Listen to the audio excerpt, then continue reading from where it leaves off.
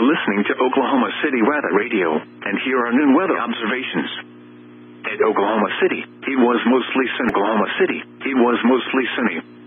The temperature was 73. The following is your hazardous weather outlook. This hazardous weather, more details at weather.gov/Norman, and follow our weather forecast office on Twitter and Facebook. The National Weather Service has issued Tornado Watch number 42, effective until 6 p.m. Central Daylight Time. This watch includes the following counties in Oklahoma: Cleveland, Lincoln, McLean, and Pottawatomie. Remember, a tornado watch means the conditions are favorable for the development of severe weather, including tornadoes, large hail, and damaging winds, in and close to the watch area. While severe weather may not be imminent, persons should remain alert for rapidly changing weather conditions and listen for later statements and possible warnings. Stay tuned to NOAA Weather Radio, commercial radio and television outlets, or internet sources for the latest severe weather information.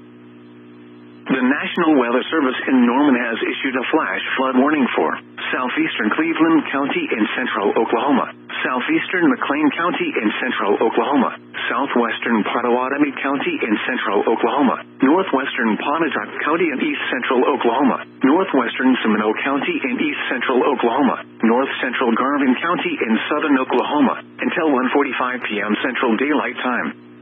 At 11:54 a.m. Central Daylight Time, Doppler radar indicated thunderstorms producing heavy rain across the warned area.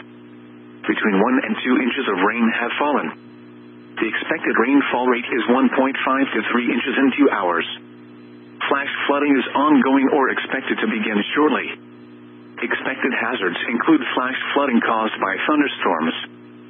Source: radar. The following impacts are expected: flash flooding of small creeks and streams, urban areas, highways, streets, and underpasses, as well as other poor drainage and low-lying areas. Some locations that will experience flash flooding include Seminole, Tecumseh, Pauls Valley, Maysville, Maud, Wayne, Earlsboro, Howley, Molex, Asher, Tribby, Gwinnett, Byers, St. Louis, Rosedale, Brooksville, Macomb, Little, Antioch, and Lima. Turn around, don't drown when encountering flooded roads. Most flood deaths occur in vehicles. Be aware of your surroundings and do not drive on flooded roads. Flood advisory in effect until 1:30 p.m. Central Daylight Time this afternoon. What flooding caused by excessive rainfall is expected?